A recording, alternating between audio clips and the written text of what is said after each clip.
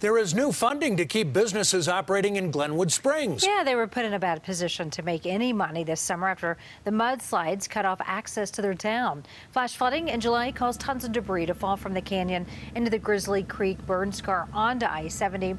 Lanes clogged for weeks. Well, there was extremely limited access to Glenwood. CBS 4 Mountain Newsroom reporter Jamie Leary reports how this federal funding will help kick the economy back into gear. Glenwood Springs applied for this disaster declaration almost immediately after the big mudslide hit the canyon in July, and it was a good thing because it closed it down for over 2 weeks.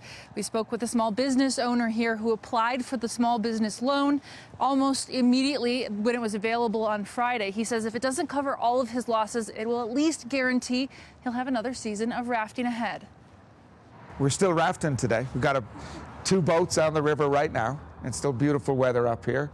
Otherwise, it's been quiet. The quiet would be okay if it hadn't been lingering since the mudslides, which hit during the busiest time of the year for Glenwood Adventures. We lost our second biggest revenue month of the year, being the month of August, strictly due to the mudslides. The company was 80% down in revenue during the several-week closure, and it's not alone. Especially when the closure was first announced, some of our businesses reported 50% down throughout that initial weekend. The town, along with its businesses, didn't hesitate to reach out to the SBA for help when the canyon shut down.